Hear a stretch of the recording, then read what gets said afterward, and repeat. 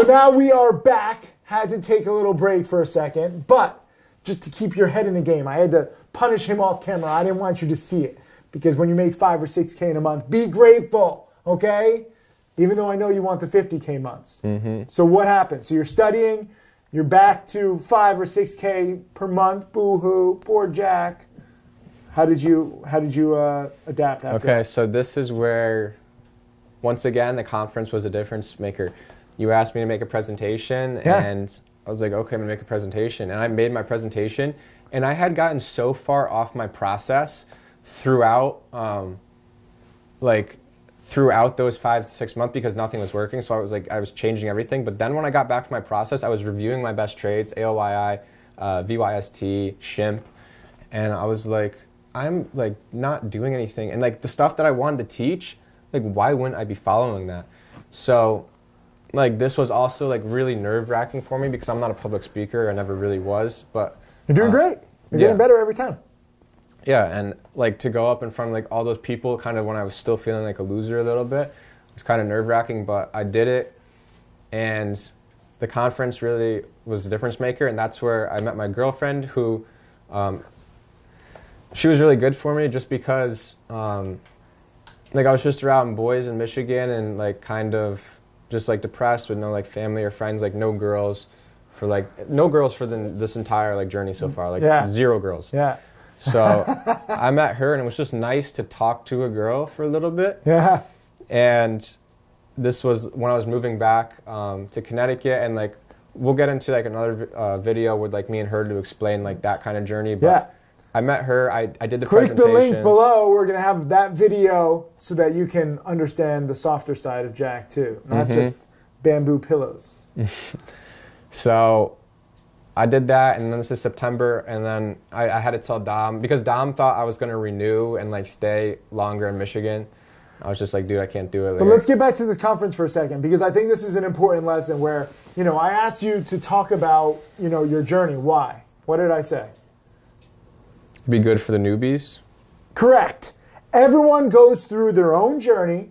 I want you learning from his journey, just like learning from my journey or Tim Grattani's journey or Mark Crooks or Roland's journey or, you know, Matt Monaco or Kyle Williams. Like Kyle and, you know, Matt just came up kind of with you. Like you guys are all, you know, new 6-figure students. Yeah. This is the journey because it's so easy to get off your game. It's easy to get the wrong perspective. It's easy to get depressed. It's easy to get lonely. A lot of this is mental. So sharing really helps. And as Jack said, I want to, you know, really accentuate this point. When he shared at the conference, even though it was nerve-wracking, even though, you know, he wasn't used to public speaking, when you were researching for your presentation, you started to see what you were best at, right? Mm-hmm. So like even just him researching to prepare his presentation helped him refocus. Mm-hmm. Like if you weren't preparing for that presentation, you would still probably be depressed. Like you didn't remember the good stuff. Mm-hmm. Because you had 5 or 6 months of bad stuff. Mm-hmm. And like reviewing your trades, your good and your bad, understanding what's good and understanding what works best helps you stay on your game. Do you agree with that? Yeah, I would say after that, like I got away from Michigan, like I moved back home, and like I started seeing my friends again, and I just kind of got like super humble after the conference, and like I went back to just $100 risk in October, November, and December. And the thing is like I was risking 100, whereas like before. Just explain that for a second. You're risking $100 per trade. Mm-hmm. Risking 100. So on a trade, if your loss is 120, you cut it.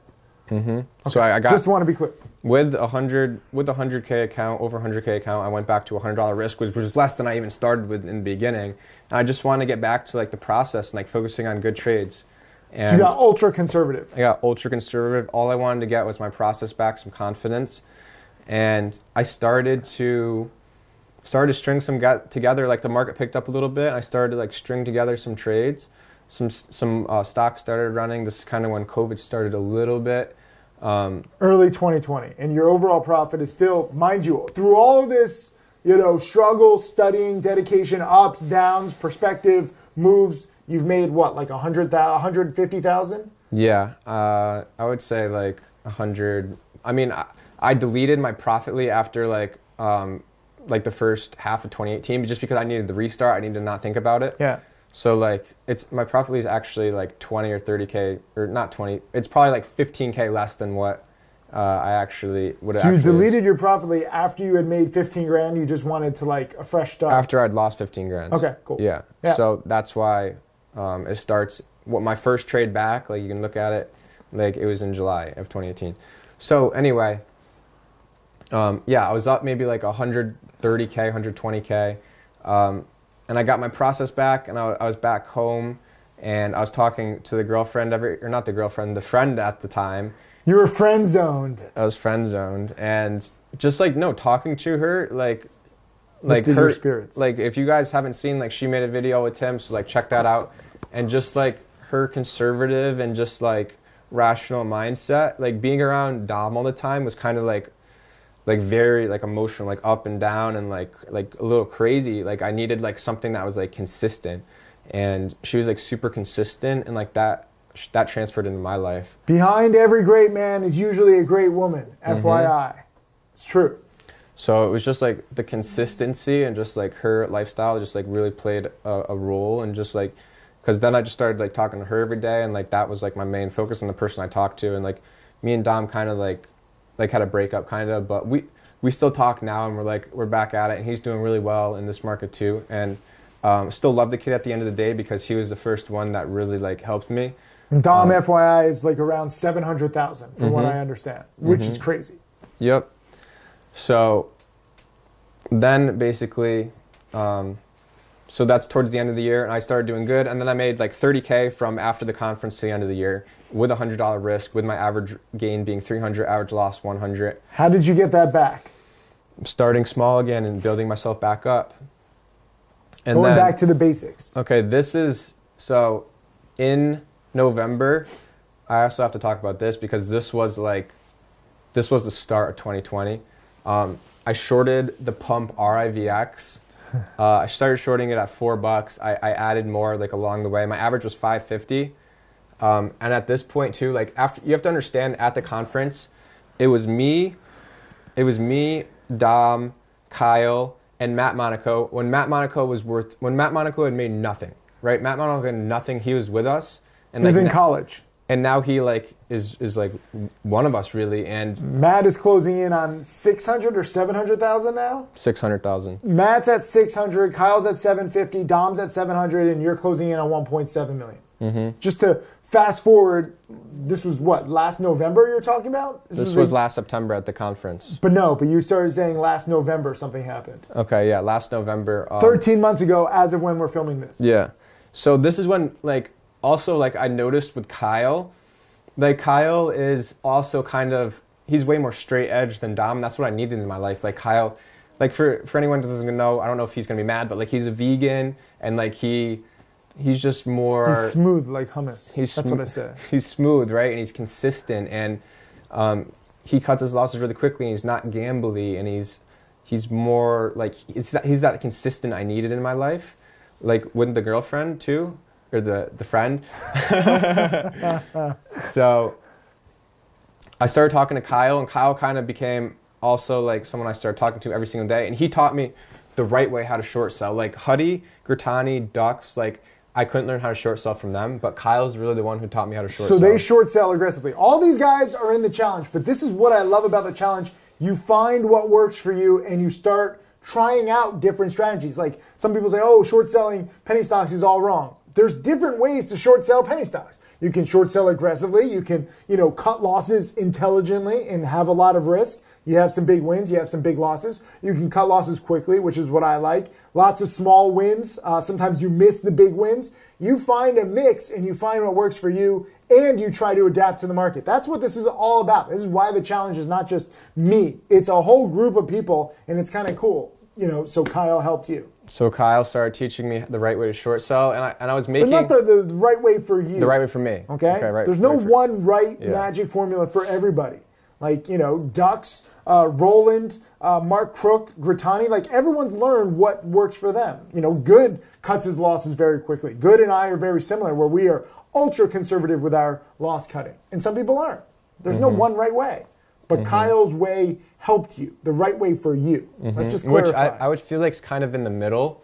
We're like the aggressive short sellers. Where Huddy was aggressive back in the day, but now like he's kind of toned down like what he does. But like Gertani, like Ducks, short sellers on Twitter, like they were very aggressive, and that's what I started with, like that aggressive mindset, and that's why scary. Yeah, it's scary, and that's why it just wasn't for me. And then like Kyle was like a good in between where he was still conservative, but he still like kind of knew when to be a little aggressive. So it was a nice happy medium.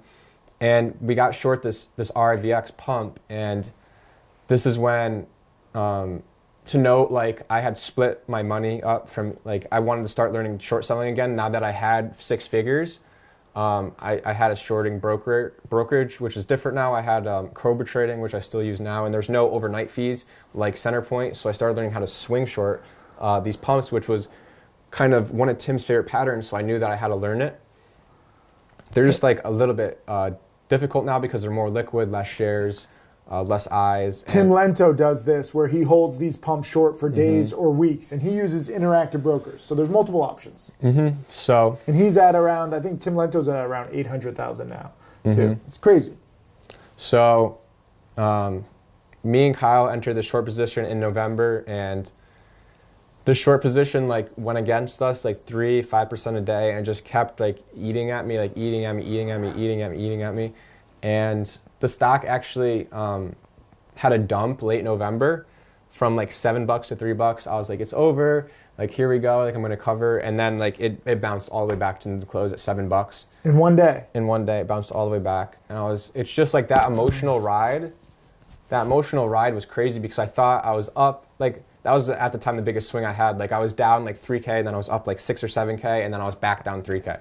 And you didn't want to take profits? No, I wanted to hold it till 0.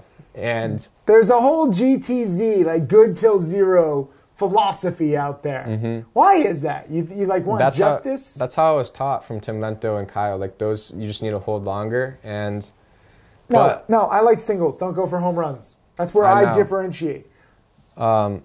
At this point, like then it started a wave 2 of a repump, and this is when another health condition I had. I started getting really stressed out because I started getting like a stomach ulcer from all this stress from holding that thing short every single night. Like just the fear that like I was going to get bought in at the top and lose like 6, 7, 10 grand, whatever it was. And it just continued up, and like I started getting a stomach ulcer, and I was starting to get really stressed out. Did you go see a doctor about the ulcer? They like diagnosed you with an ulcer. They didn't diagnose me with the ulcer. They said I didn't have anything, but like from all my reading and like everything like I experienced, like it was bad. Like I couldn't even eat like food, and like I was in so much pain. Like I was always burping. Like FYI, I say this like short sellers like are kind of like lepers, and they're like trolls, and they should be hidden away from society so that they don't influence anybody or get anybody else sick with their disease. But also, aside from just the risks that they take, there are health repercussions, okay? Shorting these things, like, it feels good when you're writing it down. Trust me, I've made millions of dollars shorting. But when you're on the wrong side, when you get squeezed, when you have big unrealized losses or big realized losses, it is stressful. And I don't want that necessarily for anybody. So how did you recover from this? So I just kept holding, and like, what was the worst part was it went through Thanksgiving. It went through Christmas. It went through New Year's. Like all my holidays were just like ruined by it because you're just burping nonstop. I was just burping and just like at like holiday dinner. You're like I couldn't eat. Excuse me. I was like I literally couldn't eat. And damn. I wasn't sleeping well. How many months was this? This was 2 months. Why did you keep trading like this? If you're like, wait a minute, my body is like malfunctioning. I had to beat it.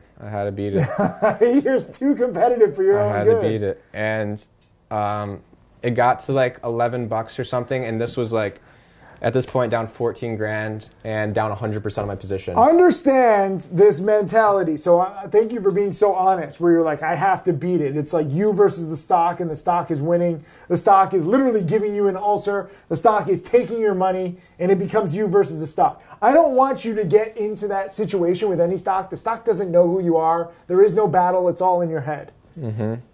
And like it made it easier because a few of my other friends were short, so it wasn't just only me. Like we were all going through struggles. Like me and Kyle were in it, and I had the biggest size, and like my Cobra account like was up like near 40K, and like I was approaching like that 25K threshold. Like I was at 26, 27 grand, and like I thought I was gonna go under PDT. I was like, this can't keep going. You're down 14K. So even though you've made 6 figures at this point, with your mindset and your whole little group of short seller lepers cheering you on, because you guys are all groupthink and it's disgusting what short sellers do. You're down for breaking all the rules, knowing that you're breaking the rules, but you're like, I have to beat the stock. What happens? One day, does it collapse? Yeah, so when I was down, like just when I hit like 100K and it was like my breaking point, like at this point I had been in it for like over 2 months. It's like 2.5 months. You're down 14K over 2 months. Okay. And then the stock crashes down to from like 11 to $3, and it's just a huge relief. Like, was there any catalyst? No, they just dumped it. Just from 11 to $3, and in then, one morning? All day. Like it just slowly faded off all day, and I was just like, yes, but I'm like, I'm not covering yet. And then it started bouncing a little bit, and it started bouncing for like 2 days. And then what's your average? My average is 550. You're shorting it at 550. It goes up to 11. You're down more than you put in. You're down over 100%. It was like 104% at the worst. Yeah. Cut your losses quickly. Learn from this guy's mistakes. Even though he's made a lot, he's made mistakes. So it's down to 3. You're not thinking about covering it in the 3s? Why? You want good till 0. Okay? So then it starts bouncing a little bit for 2 days. Then I'm like, oh, they're going to repump it. Like I got to sit through more pain. And then just by the stroke of luck, like the SEC halted it into the bounce and then reopened. I didn't know where it was going to reopen. Reopens what, a week later, 2 weeks later? 2 weeks later. And I basically got to call my broker. I was like, all right, put me on 50 cents. And they're like, all right, we'll put it on there. And there was no prints. Like a print went through at $1. I was like, oh, is this thing even going to like get me? So he's trying to buy to cover his short into the weakness. For those of you who don't know short selling, you profit when the stock goes down. Yeah, so it went on to gray sheets, so there's no level 2. So I had to call on my order, put it at 50 cents. And then all of a sudden, like I just see a bunch of orders flicker through. And it's like 25 cents, 25 cents, 25 cents. And I was like, did you guys get me? Did you get me? And they're like, yup, we got you all out at 25. Oh my God. So you put in a buy to cover order at 50 cents, but there's no level 2, there's no bid, there's no ask. You cover at whatever the market is, which was 25 cents. How much did you make? It was like 14K. So you were down 14K, you finished up 14K. Did you learn a valuable lesson? Yeah. What was a valuable lesson? I was way too oversized for like, I still will short pumps, but like I'll do it with such a small amount where it's not gonna make me emotional. And I only take bigger size now on my like day trades where it's like shorting like a first red day or like buying a dip or like overnight on a first green day. Yeah. And those are the only trades I'll take big size in because it's not you don't want stressful. ulcers. Because I don't want ulcers. That was not worth it. If you could go back in time and someone said, hey, you're gonna have ulcers for a few months, but you'll make 14K, would you do it? No. Correct. But at the end of the day, what doesn't kill you makes stronger, and it made... At the end of the day, if you respect the rules, you should never be down 104% on any trade. You don't have to do that. Have you learned this yet? Oh, I won't do that again, no, because it was so stressful. But that's just like what the strategy, like that's what Michael Good, that's what Tim Lentil, that's what Kyle taught me. Like you get short expecting, like you put in an amount that's okay, being down 100%, you got to make sure it's small. Like for me, I put way too much size in relative to my account. Like I was in too much size and it was just really affecting me. So if you know it's a pump, it's okay maybe to be down 100% on like if you're down, let's say you've made 100,000. And this is getting a little complicated, but let's say you've made 100,000 and you say, okay, this is the pump, it's going to collapse, it's going to go to 0. Let me short a little bit. Even if I'm down 100%, you might be down like 1,000 or 2,000. Then it's not stressful. And then you'll make 2,000 or 3,000 on the way down. So you'll still participate with less stress. So there is a way to do it. But again, if you're new, as you know, Jack is being very honest here. He's made nearly $2 million at this point in time. And this was just a little over a year ago, and he's making some really bold choices which gave him ulcers. Just to paint the whole portrait here. So, I mean, that's, after that, like, This was November or December 2019? So like I was in the trade November and December, and then I got out at the end of January.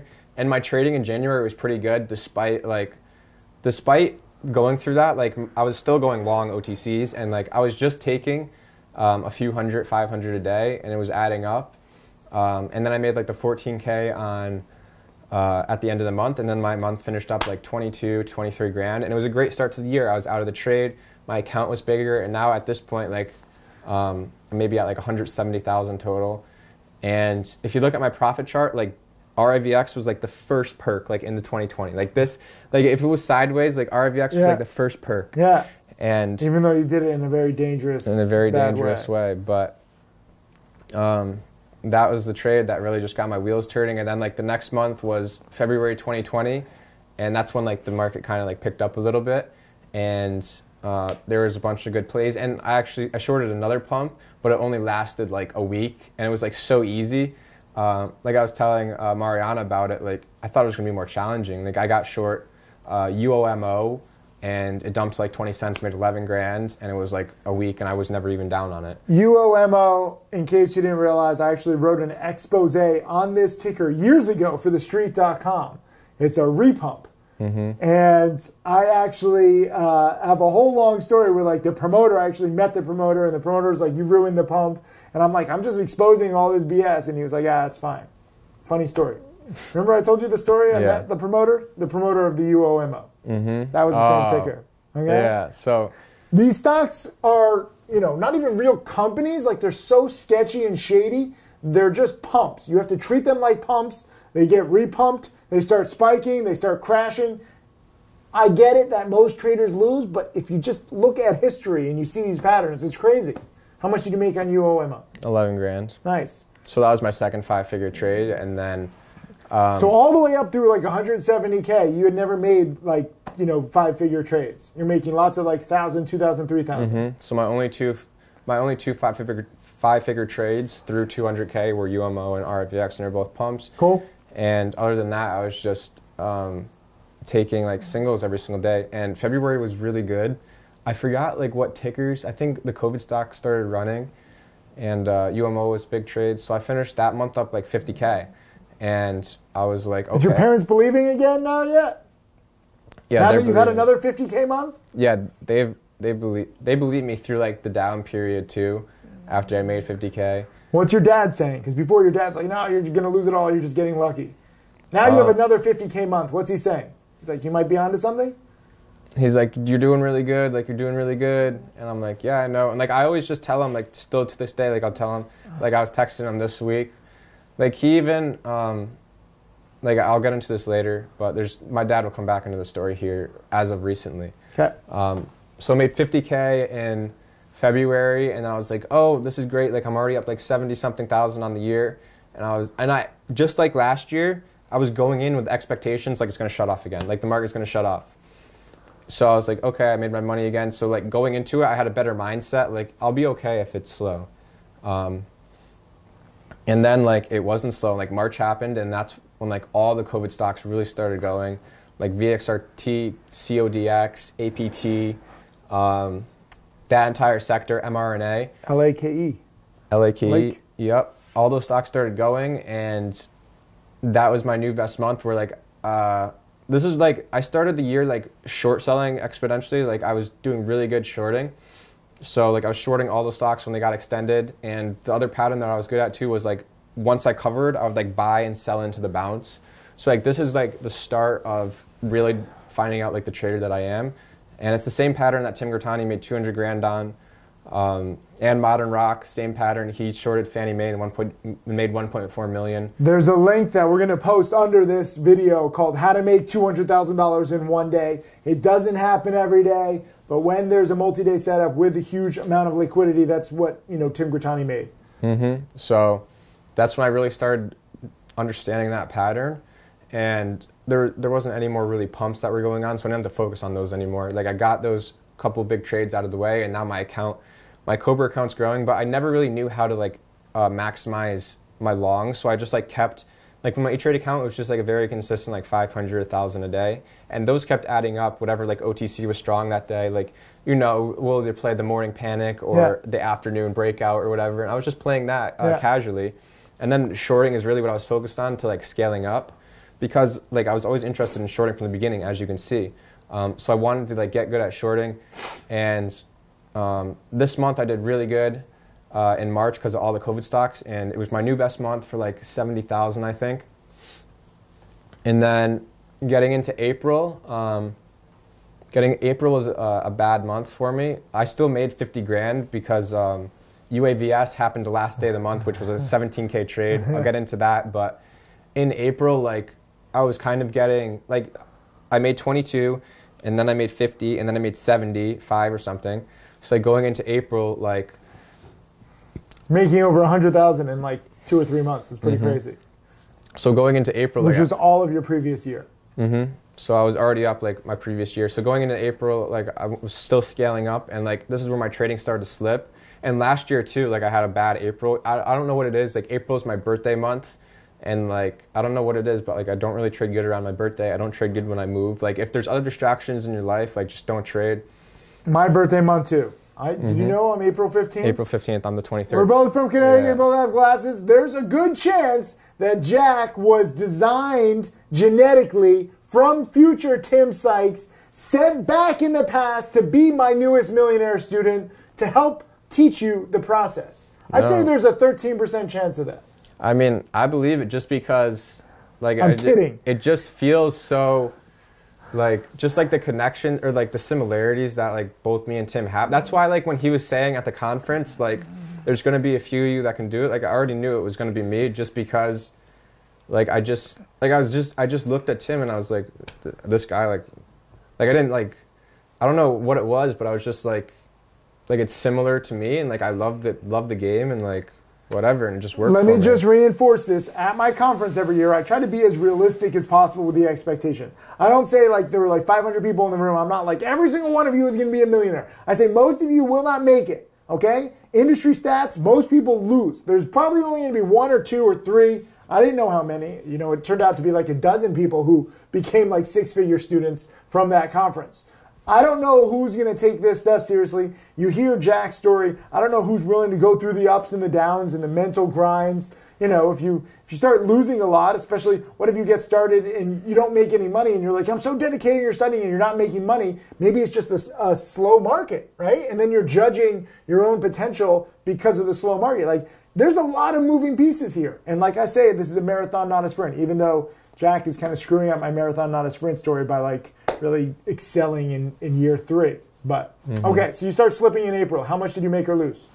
So I was taking some bigger losses. Like I was losing a couple grand on a trade, like 3. And up to that point, like I was doing super good on my losses. Like first 3 months didn't really like take too many big losses at all. And then in April, like I just felt like I was burning out a little bit just because I've been going so hard for the first. Slippery slope. Yeah. So I kind of took a step back and I recognized like what was happening. I was down. I got lucky. Like I was down on a couple short. I got squeezed a couple times and I was down maybe like 5K, and it came back, got out break even, which I knew that was not good because I've done that before, and like it's a slippery slope. So I was like, I got to back off. I got to reset. I got to just take a step back, and I zoned back in towards the end of the month. And I think 1 month in April, like I was doing pretty good, but like one week in April, I only made like a few thousand because I was taking bigger losses, but I was still staying green. Actually, I only had 2 red weeks this year in September, which I'll get into, but like I was staying green for the most of the time, and getting towards the end of the month, I had a big trade on UAVS. So I ended up making 50,000 on the month, and moving on to May, I was like, okay, I got out of that month, like I'm blessed for getting out of that month, like I did. It was kind of just a stroke of luck with UAVS. I got short around $4. It halted, gap down to $1. It was my new best trade for 17K. And then came May, and May was hot for OTCs. I remember. I don't really remember what tickers were running. Yeah. But it was a hot. Whereas like the beginning of the year felt like a lot of listed stocks where we're trading the COVID runners. In May, it was a lot of OTCs. I don't know why I'm drawing a blank on some of the tickers, but May ended up being a really good month for me. I think my average loss in May was $200, and I ended up making like 70K. And you can look at all of his trades below, by the way, too. Did you do a trade review, too, for the month? I did a trade review on We'll May. link the trade review so that you can see every single trade. My mind is totally blank. Like this year, like too many tickers, too many students, too many opportunities. If you ask me what tickers did I trade in May, zero idea. So then getting into June, June was my next level. Like, okay, I'm making 20K, I'm making 50K, I'm making 75K, like I'm making whatever. And then in June, some opportunities came, and I really, like, in May, I did so well that I was like, okay, I'm ready to take this to the next level in June. And in June, the first trade was GNUS, which was my new biggest trade, which was a NASDAQ runner. Ran from like $1 to like $10. Supernova, up to 11, actually. $11. It came all the way back down, too. I got short around like 10.50, and it crashed to $5. I covered my shares. I think I made like 30K on the short. It was my new biggest trade. Then I went long at $5, sold it at 7, and then I shorted the balance for like a grand or two, and I ended up making like 44.5K in the day, and it was just like an eye opener because I made that money like basically that was almost like a month's salary in just one trade. I was like, both UAVS and GNUS at that point, these are supernovas following my 7-step framework. Jack is trading the 4 crash shorting, the 5 dip buy, the 6 second repump, kind of dead pump bounce reshort. So it's you get the big spike, you get the big crash, and you get the bounce. I mean, it's happening. And I remember June specifically because June I actually made over $300,000 or roughly $300,000 for the month, which was my biggest month ever. CYDY followed GNUS and UAVS. So that was the biggest one. Like going into CYDY, like June 30th to be specific. I kind of, which was again the last day of the month, I kind of, like I would say I had a little bit of a vendetta against this stock just because it started trading in December at like 30 cents. And like I was trading it all throughout it, and it was choppy. Like this stock was like choppy, and then eventually it started going. And this stock was heavily bashed on Twitter by like so many people. And it just started going, and it just went on the best run I have seen. It went from like $3 to like $10 and held green to red every day, and was like a 7-day, multi-day green run, like extending itself more and more each day. And I should mention, I have a vendetta against CYDY too because it had a perfect first green day breakout, I believe, in the 1s to the 3s when the New York Post featured them. They had like some coronavirus potential treatment. The New York Post wrote an article about them, hyping them up on a Friday. It closed perfectly on a Friday. And I don't know what I was doing. I was, I wasn't traveling, but I just totally did not see that first green day OTC close. And I remember looking at the chart over the weekend, and I was like, how could you miss this? Like, Jack and I talk often, like OTCs, perfect closes on Friday often lead to awesome opens on Monday. And CYDY had that. You can go back into the chart somewhere in May or June from the 1s, and it gapped up to like the 2s or the 3s. It was like a 50 or 60% gap up on that Monday on the back of that New York Post article. And I missed it. I missed it! And then it went parabolic to $3 at the open. So it was just like, that was incredible, and that's what like really got the stock in my attention. And then it consolidated for like 2 to 3 months, and then like that's really what, it trapped a lot of shorts, I think, in that time where a lot of people were bashing it. I know a lot of shorts that were like, oh, they don't have any revenues, like it's worth $1 billion, like they don't have anything. And then that's when it started the short squeeze from $3 to 10. And then going into it, I started shorting it maybe like the 4th or 5th green day, and I started getting like chopped around. And on a Friday, I was kind of tired, and the stock just kept like faking out, and I kept getting in, and the fills were tough, and I ended up taking my first 5-figure loss of 10 grand on it because, I mean, that's kind of what I was planning for if things went like I was planning to lose like 2, 3, 4, 5K, like, but if things went really wrong, I knew I could lose like up to 10K because I was trying to short like 15 to 20,000 shares at around like $5-6. And at this point, I had made I don't know, I'm probably at like 400,000, and I'm trying to, like, this is my biggest position ever.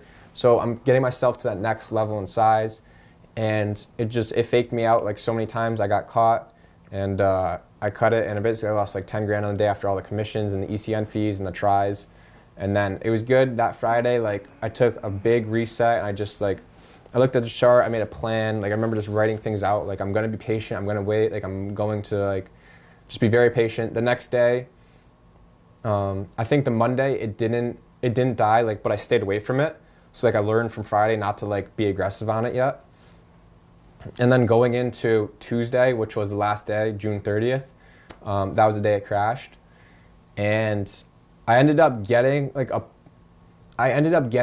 near perfect entry near the top, around $10. But then if you look at the chart, like, it held and it came back to $10. And I was down like 3 or 4K, and I was like, I can't do this again. And I cut it, and it stopped at $10. And at this point, like, I'm like, I gotta give up. I gotta give up. And then it started going sideways, and it started failing. And I was just like, oh my God, I can't reshort it one more time. And I ended up, I reshorted it, and I got like 15,000 shares from like $10. And so you're putting in half your account, roughly. Mm-hmm. What gave you that confidence where you're like, I don't want to do it, but it pulled you in? Because it was too perfect of a setup. It was too perfect of a setup. I knew I had to. I knew I had to keep my head in the game. So Jack shorted it. Grittani, there's actually a fantastic webinar. This is Grittani's biggest $300,000 day on June 30th. If you're a challenge student, you can go back. You have access to Grittani's webinars. Click the link below to apply to my challenge. Watch Tim Grittani's webinar on June 30th, 2020. Have you watched it? I was there, yeah. But have you watched the webinar? I know you were there. I watched the webinar after the close. Oh, okay, so you were there live. Yeah, I was there live. So it's archived. This is the beauty of the challenge. We archive all the webinars. But specifically, he was getting chopped around. He calls them paper cuts, and he was losing 10K, 20K, 10K, 20K. And then, he made like 200 grand on like that short. Yeah. Because I said this, I'm not a short seller, and I was watching it. I probably should have been a short seller. I said, watch no other stock other than CYDY, because it fit the supernova pattern perfectly, and it crashed so beautifully from 10 down to 5-ish. I actually dip bought it in the low 5s, and I was like, oh, this is going to be perfect. And literally it bounced a little bit, and then it crashed below 5, and for me as a dip buyer, I had the choice. I said, either cut losses quickly because I'm down. I thought that it would bounce. It didn't. Or double up. And I sometimes double up when I feel, I start to feel the bottom. It's not an exact bottom. And with CYDY, I doubled up in the high 4s, which turned out to be the exact bottom. And then I sold it, when I made like nearly 30K. That was my biggest trade in a while. And I sold it in the 5s also, and it went to it bounced to like 8. So I nailed the bottom in a very messy way, sold way too soon. Coulda, woulda, shoulda been a 100K day for me. What did you do with your short at 10? I ended up there was a couple fake turns on the way down, and I lost sight of, I was just so happy that it was crashing. I was just covering my shares on the way down. You lost sight of the big picture. Mm-hmm. So I ended up making maybe 35, 37K on the crash after I made back my 5K loss. So I probably made 40 grand on it. I had 15K shares from around the mid 9s. So what would that be? Like $3 a share roughly. Yeah, $3 a share. So I covered in the 6s, and it went to the low 4s. So I left $1.50 on the table, but that's okay because I was gearing up for the dip buy. And I also went long, I went long 20,000 shares at 5. And it bounced, and I was just selling on the way up. And I sold it way too soon. I sold it at $5.50. It was terrible when it bounces to 8. I mean, I made it a little bit longer than you. I had 20,000 shares from the low 5s, and I think I made 17K on it. So I almost sold it near 6. So low 5s to high 5s, 17 grand on the dip buy. And then at that point, I was up 50, maybe a little bit more. And then it started bouncing, and then I missed the next dip and then the spike, but that's okay. If I got the same setup again, I know I'd do so much better. But then I got short into the bounce around the mid to high 7s. Ooh, it's good. And then I think I took too much size on this trade. I'm pretty sure I had 25,000 shares from 7, which was just way too way too much size. And Like, I don't know why I went that big on the bounce, but like That's a number 6 from my framework. And which is usually the worst part of the pattern because it's the most choppiest and it's not the most clean and not the quickest, but... That's when you went the biggest. Yeah, I went the biggest. But now you're richer. You're already making like 50, 60K on the day, so maybe that gave you more confidence. Yeah, I guess it gave me more confidence. So like, I knew I had a huge cushion. I knew like, okay, this thing, like, what's the odds like it goes all the way back? Like, I was ready to risk like all my profits to like potentially make like double. Yeah. So I took that position, and then like it kept going to the $8 range, and I was probably down like 10, 15K, and then it started failing, and just because I was down on it a little bit and I was just burnt out from the day, like you guys have to understand, like I was trading this thing for so long, and like that's why I didn't trade it perfect because I got chopped up on the way up, so I was just burnt out. I started covering way too early. I think I ended up covering like for $1 a share, so from like the mid to high sevens or the mid sevens to like the mid sixes, and it ended up going to like 5 or 5.50. So I left another $1 share on the table, but ended up locking in another 25K, which brought my daily total to 75 grand on the day. 75K in one day, which was more than your previous months, which was almost as much as your entire previous year. How did that feel? It felt amazing, but I knew I could have done better. So we always want more. Yeah. And I made nearly 30K on the day, and I totally missed out on so many opportunities. I could have done better too. That's the day that Grittani also made nearly 300,000. He could not have done better. He took the most. Yeah, his cover was, he was like, oh, fake turn here, and I was covering into that. Oh, fake turn here, and then he got out at 5. But Michael Good, I think, also made 75,000. Mark Crook, I think, made 45,000. Matt Monaco made like 20. Kyle, I think, made like 30 or 20. 40, yeah, 30 or 40. I don't know. That's the thing. Like, you're waiting for these perfect setups, and whether you like going long or you like going short, whether you like buying the breakouts or shorting, like, you wait for these kinds of perfect setups. And all of us have our own little, favorite patterns, and some people are better than others. Some people have different position sizes, but there's so much opportunity, long and short, if you wait for these great supernovas, like GNUS, UAVS, CYDY, MVIS was another one from earlier this year that had a perfect, supernova where you could short and dip by, and like these are the opportunities you wait for. Yeah, these are the best opportunities for sure. And like I was saying, like in March, like when I was trading those, that was like my first real, like I've traded them before, but that was like me really trying to maximize the potential on them, like trying to go short and long. So I've been just working on that throughout the year. So to end June, it was like 184 grand. And that like blew me away. I was like, I got it, man. Let's go. Did you call your parents? Yeah, I was thinking, and that was also what made me cross over. Or no. I crossed over 500,000 on the GNUS day, okay. And then I was closing in on 600,000 after CYDY. Yeah. So yeah, I called them, and they're blown away, and like I was blown away by that because that was like my first like really big trade. Like 45K is cool, but like the thing about like 75 grand, like I understand like that's literally like a salary, like in one trade. And it was structured. This is what everyone has to understand. Everyone gets blown away by the numbers, but like it's structured. Like we were just reminiscing. We're replaying that crash and bounce, and then the second bounce, like in our heads, like we can envision it because we've seen so many of these. So like it sounds crazy, like 70,000 in a day, like on penny stocks. It sounds like a scam, but like when you have these patterns, and they are more or less the same when they are going full supernova. They only happen a few times a year. You can play these patterns. You can go back in time. You can go watch the video lessons. I encourage you to watch that Tim Grittani webinar like 5 times. These are the plays that really add to your account if you're prepared. If you're unprepared, if you're always like, oh, I want to make 75K in a day, but you don't put in all the time and the studying and the effort that this guy has, you won't be prepared. Yeah, so if you think about it, like if I made 50K on GNUS and 75K on CYDY, that's like 125 grand. And then the 50K is just like those singles that I take throughout the day, like 1-2K on like these, like I said, the OTC longs that I never really sized up on, but then to get into that.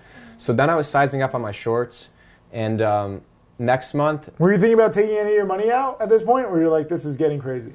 Okay, so at this point, I got into I want to buy something phase. I was looking into a car. I was looking into buying a house. I actually put an offer on a house because I wanted to get into real estate, but it really started stressing me out. Like in July I made 125 grand the next month. I don't remember like what I was trading because I was so stressed out about the house. But you did a monthly recap. I did a monthly recap. That would be like, I don't remember the This is why we do recaps. This is good. Mm-hmm. But you were stressed out from the house? From the house, which you didn't even get? Which I didn't even get. You only put in an offer? I put in an offer, yeah. I think I put in an offer for like 200 grand or something. It was like a little house. I thought I could live in it and then sell it for more. So I was thinking I was going to do that, but it didn't go through, and I'm glad it didn't go through because I'm glad that I'm now here in New Hampshire next to my girlfriend, just being closer. So that's really good for me. Like the house would have been stressful. Yeah. So I'm glad it didn't go through. And with the car thing, we actually drove, like me and my dad drove out. I was looking at a Nissan 350Z for like $30K. And I was like, Dad, I got to buy something. Like I just made 75 grand. And we drove out there and it ended up being like the wrong place. And I was just like, you know what? I'm done with this. Like this is just too much. Like I'm done, back to trading. So. He's a purist. That's the beautiful thing. Don't just get into trading for the money. This guy is unique. My story is unique.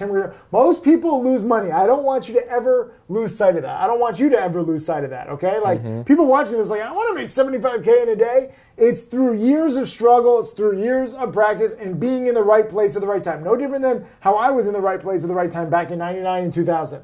And I wasn't even fully prepared. But when you have these supernovas and you recognize the basic patterns, it's there. So I'm glad that you saw that. I'm glad you capitalized. I'm glad you weren't distracted by the car or the house. What happened then? July. Like I said, like July was the stressful month with the car and the house. I'm trying to remember what tickers I traded. Doesn't matter. We have the recap. We'll post the recap. Yeah, July stressful house. You still made 125K. At this point, everything's speeding up. There's so many plays. Part of the reason why he doesn't understand like all this is because I don't even know. I remember June 30th clear as day. But there's so many tickers. Like we're talking 10, 20, 30 movers of 50% or more every single day. By the end of the week, you and I are exhausted because we're taking these small singles. Every now and then we're taking like a supernova. And it's just like we recognize that there's opportunity, but it's overwhelming. So like that's why I'm so glad that you were so detailed in the struggles. And then when it gets overwhelming, like, 125K on the month, book it. Like, what about August? Okay, August I remember better. So August I got a good reset where I went on a vacation with my family, and Mariana came too for a little bit, and we were in Cape Cod, and that was just really nice. But my addict self couldn't get away from the screens. I traded the first. This was good though. I traded the first 30 minutes to the hour every morning, and there were some good OTCs. RVVTF, I think, was one. That's the Sweden stock. Yeah. That one was running at that time, and I just took some small trades on it every morning, and I ended up making like, CLSK was running. I ended up making like a couple grand a day, and I made like 10K in the week just trading 1 hour. Have you seen what CLSK is at now?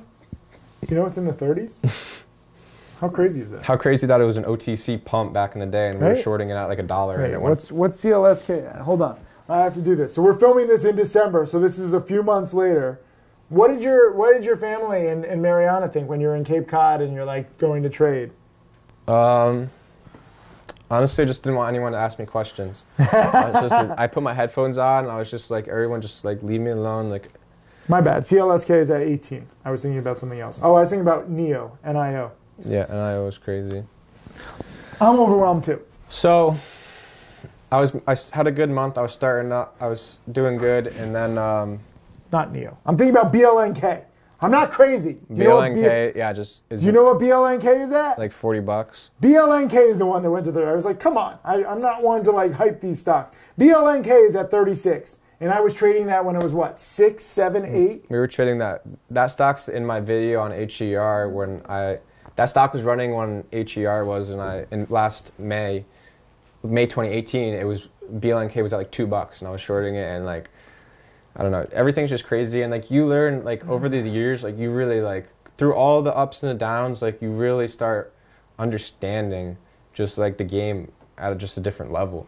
And I don't even know how to explain it. I can just like explain my experiences and my trades, but that's like, part of it. Your journey is journey. How you like get there. Like it's step by step, trade by trade, week by week, month by month. It's good to do like the monthly recaps. Like I appreciate you doing that. Yeah, even though most people don't understand what you're talking about, but it's good even just for you to put everything in perspective and like look at it. Like no different than how you were preparing for the conference where you looked at all your recent trades, right? And that was obviously much smaller profits, much different time. But you were in Cape Cod for all of August or just some of August? It was like a couple weeks. So that was like the first couple weeks, and then How I got good is back. the lobster there? Did you have the lobster? Of course, you had the lobster. Oh my God, I want some lobster. Mariana, it was her first time trying it. Can we and get like, lobster here?